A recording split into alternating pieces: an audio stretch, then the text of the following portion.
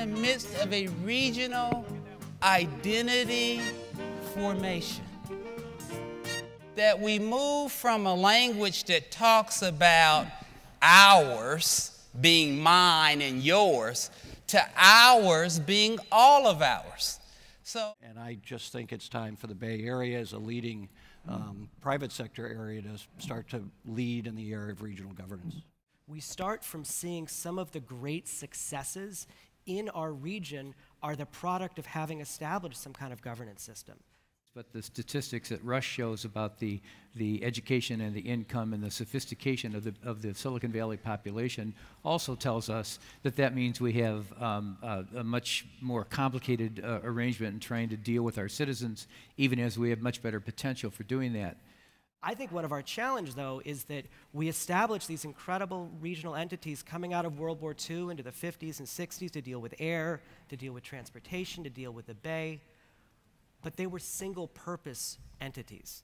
When you look at regions that have changed successfully so that the residents who live regionally get more benefit and more responsiveness, it's usually come, with the exception of BCDC, as Egon talked about, and activists usually come from the business community.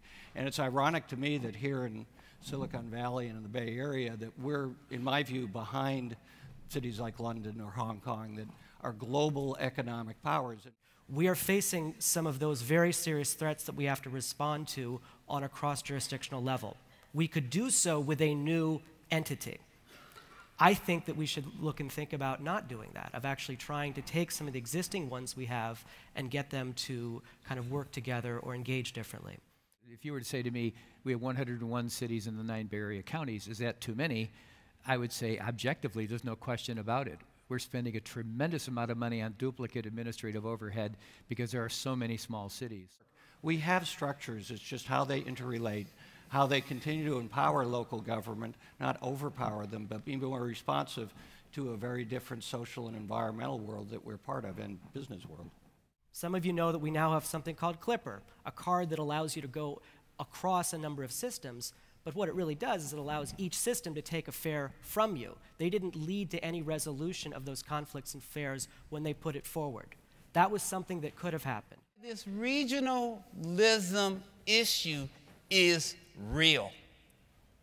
And how do we move from a conceptualization of it being real to practicing how it's real?